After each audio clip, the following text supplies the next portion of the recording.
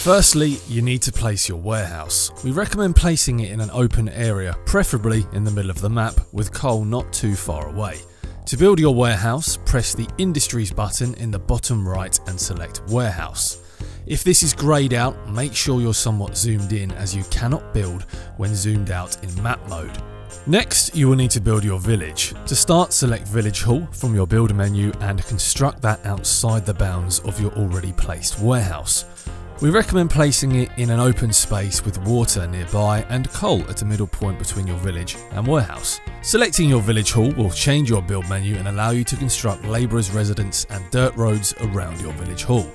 Use all your wood to then construct labourers' residence to house your villagers in order to maximise your workforce. This is the foundations of your first town complete.